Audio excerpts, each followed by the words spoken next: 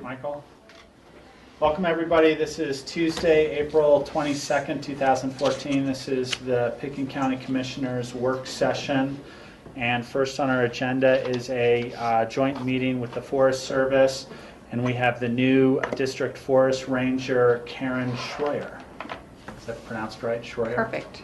Yes. Welcome. Thank you very much for joining us today. We've got a brief outline of some topics that we just wanted to kind of touch on. Yep.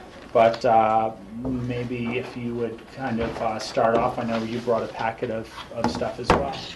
I did, and I don't know if Rachel got a copy. And John, did you want a copy as well? She didn't. Yeah. And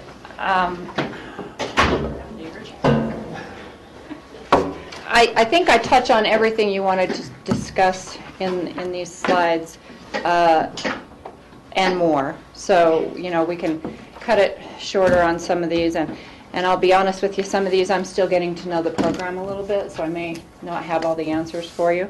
But I can certainly get answers if we need them. And I'll start off by just telling you all how happy I am to be here in the Roaring Fork Valley. I think I've met almost all of you now. Yeah, I have met all of you now. So just thrilled to be here. My husband and I wanted to move back closer to the mountains, and we felt like we got that here, moving up from southern Utah. So diving in, been here for about 2.5 months now, learning a lot about our programs and issues and projects and partners, and I'm so thrilled about the partnerships we have in this valley. We are incredibly lucky. I came from an area where the Forest Service didn't really have a lot of partners. So we built them slowly, but didn't have nearly the support that we feel like we have here. So thank you for that. And with that, I will just go ahead and start down the slides, if that's okay with you guys, unless you want to try a different format. Or? No, I think that's great. Okay. The first thing on our slide is ash crop operations and master planning, and I'm still learning about this. On the back of that page that you're holding. Oh, yeah, thanks, Gary. Thank you very much.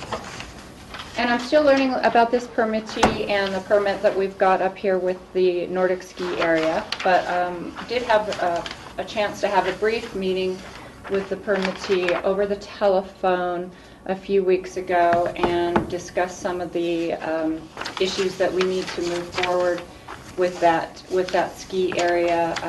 One of those is that we are working together with him to build a new, I believe it's a new restaurant area, or a new, I guess it's a welcome center. Thank you, the rental center where the current hut is located. And so we've got some things to work through with him on that. We're hoping that the construction on that can start this summer. And beyond that, I don't have a lot of updates on that particular issue. Did you guys have any questions? One question that I had regarding that was, they've been in front of us, I think, for about 6 or 7 years now.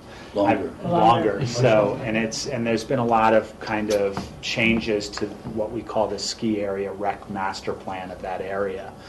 And part of it has to do with mitigation for employee housing for the business that they run. So there are requirements that we have of them, and then there are requirements that the Forest Service has of them.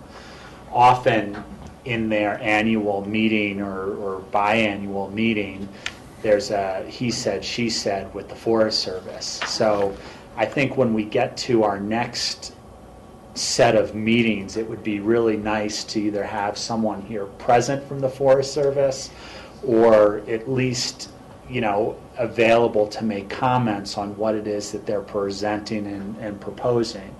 Because often they say, well, the Forest Service says we can do this, or the Forest Service doesn't care about this, or this is the Forest Service's agenda, and it's through the applicant's mouth as opposed to from the Forest Service. So that's kind of one of the big concerns with that. You know, they've tried to make some strides on some areas, and in other areas we feel they've been working really slow, and I think they're playing mom and pop here between the county and the Forest Service sometimes. I think that's very possible. Do you have any meetings scheduled right now? I don't think our next meeting's scheduled till the end of the summer, because really? they're supposed to make some headway this summer on the King Cabin replacement, which is what that yurt is that they've been using up there. And then we've changed their requirements for employee housing mitigation from, you know, potential on-site to a potential of a mitigation fee or some off-site possibilities. And they're supposed to have a final plan for that going into the summertime. So I don't think our meeting is going to be until mid-late summer with them, our next one. Rachel, yeah, I was just going to suggest that we perhaps through ComDev request a progress report towards meeting those goals. And if the progress report is just that the master plan will be ready July 30th, that'd be one thing. But I certainly just don't want to get to that situation where they're always asking us to extend their permit for one more year, extend the conditions for one more year in November, December, right as the season's starting. And so I'd like to, you know, with you and John and working with Cindy, see what we can do to have at least a preliminary meeting sooner than later and let us know what they intend to build or do this summer and how, and you know, fast track it a little bit. And really, the purpose of informing you of all this is so that we get the proper information from you and you start to be in the loop on that.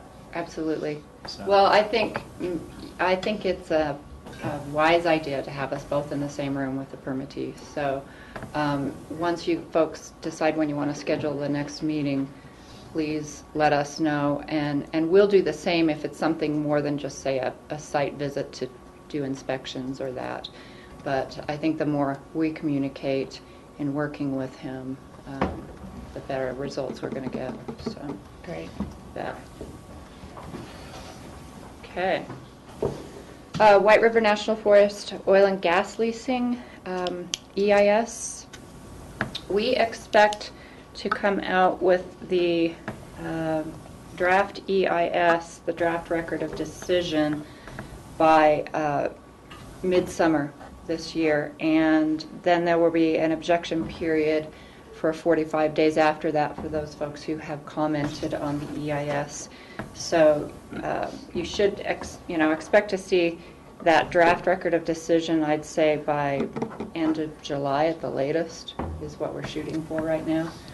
This is all coming out of our supervisor's office, but we realize that much of this is on our district, and there's issues, a lot of controversy over the Thompson Divide, so that that'll be covered in that decision. So, any questions on that? It's nice to have a timeline. Thank you. Yeah, you bet. Just a comment, you all may have seen the article recently in the newspaper about our budget trends, and we did get our final budget for this year, which has actually been kind of refreshing, because in years past sometimes we didn't get the final budget till July. So, and our fiscal year ends September 30th. But we did get our final budget for the year. It is down about 18% from last year and down about 30% from 2 to 3 years ago. So those are the realities we're dealing with. We do expect our summer seasonal workforce still to be at or below, maybe slightly below our 2013 levels, but nearly as many people as we had last year in terms of seasonals, and a lot of that's because we haven't been able to fill some of our permanent positions, and so we've saved some money there. Questions on that? Well, what are the permanent positions, and how is that impacting your operations? And I may address this later on, but let's talk about it now. We are short 3 or 4 key positions right now. The supervisor